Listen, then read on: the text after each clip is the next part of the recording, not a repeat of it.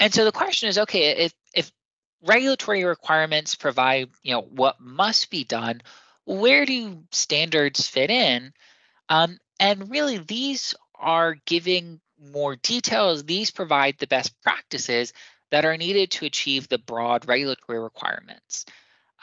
And so it breaks down those industry best practices into more specific requirements to be met. A lot of times they'll follow a life cycle based approach. So if they list out every key step and you go, step by step through a methodology, you're less likely to miss something. We'll see that a lot of times prescriptive standards address known mistakes explicitly. So, let's say that there is an elevator company or some elevator examples where the stopping distance for braking routinely wasn't fast enough. They may have specific requirements that says, the braking distance shall be X based on the height of the elevator. There are different things that would be explicitly included to prevent those known mistakes. And really, they help to identify those actions to move from where you start closer to a tolerable risk. They can also help to provide consistency across organizations. And we'll see, certain standards have requirements that apply to, the OEMs and the integrators for designing the functions, and then include requirements like the information for use, or again, those information transfer points, where that has to go from the, manufacturer to the owner operator. And so again, that's a key thing where we need to address both of those aspects, and having standards that cover the full life of the machine help to make those make those information transfers more smooth. And then lastly, by following these standards, this then gives a defendable position that all reasonable steps were taken. And this a lot of times becomes the basis for a legal defense in the US, where you can demonstrate that you've actually taken reasonable precautions, that you've followed the industry best practices, and that you've applied them correctly, and that although unfortunate accidents still do happen, that you really have taken everything, you've done everything that you could have reasonably done. If we look at the common standards for the European machine safety, 13849 and IEC 62061 are both referenced by the Machinery Directive as a way to, again, show that those requirements have been met. So those are really at the core, at the center. ISO 12100 will focus on for the risk assessment and risk reduction process. That is another key piece. And then there are a number of different EN documents on specific safeguard types, as well as for specific machine types. So we've got an idea of, let's say, the environment of the kind of the center of the standards, and then let's say increasing radiuses going out. And to help define the European standards, there are three different types that are talked about. And I think what we'll look at here for the core safety concepts, this really, let's say, will stay true as the standards evolved.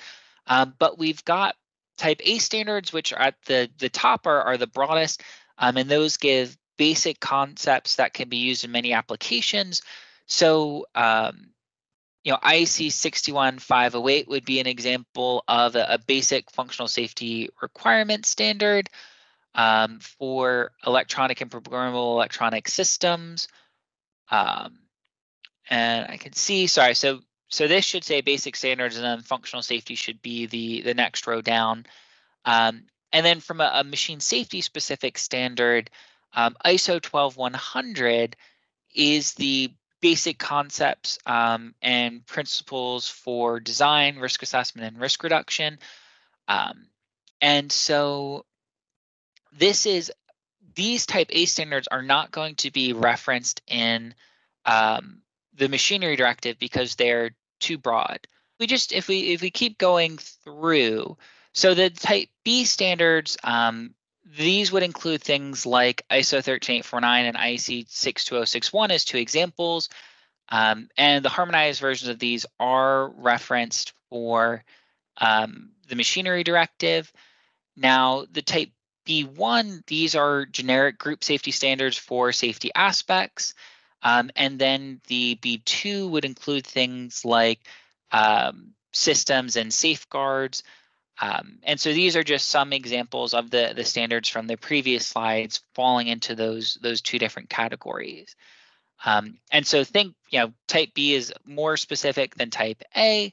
And when we get to type C, these are the most specific, where you're looking at individual machine groups. So specific requirements for elevators or specific requirements for woodworking machines would be the types of things that you would see in a type C standard. Now, one way of categorizing the standards is, what type of standard is it? Another way is to say, well, what is a prescriptive standard or a performance-based standard? So prescriptive standards give a clear design to follow. So they may say, thou shall use sensor type X in a 1 out of 1 or a 1 out of 2 configuration to go to your logic solver to go to an output. And you must implement these 5 safety functions for food processing machines. So that could be an example of a very prescriptive standard. And those are good for specific applications. But if you have something that deviates from that application that standard is based on, or if you have a unique or a novel machine design, then the prescriptive standard is really going to fall down and is not going to help you meet your risk goals. Whereas performance-based standards define clear safety requirements. So they say, what you must achieve from a safety standpoint, but you don't have a single design for how to achieve it. And so that specific design or that architecture can vary as long as you evaluate it and demonstrate that it meets the requirements. And it gives you those methods for verifying that your achieved design is adequate. And so something that we very strongly recommend, and it is a key to look at, is that prescriptive standards should always be paired with a performance-based standard to make sure that tolerable risk is met.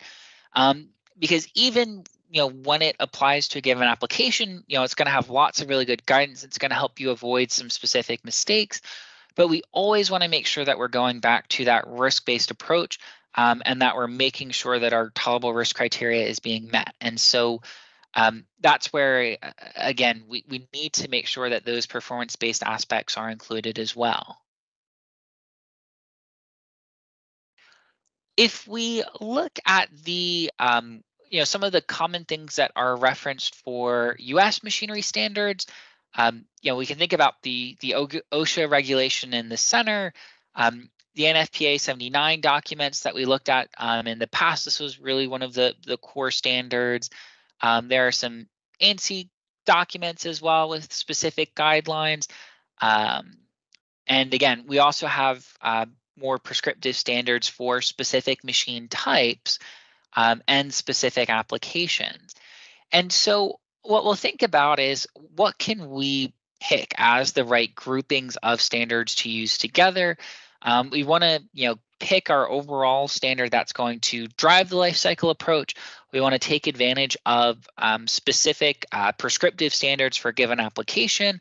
So if we're doing a packaging system, we are going to want to look at the packaging machinery requirements, as well as what steps we need to take to design a system that meets a given SIL or PL. So those are things that we can think about pairing together for our approach.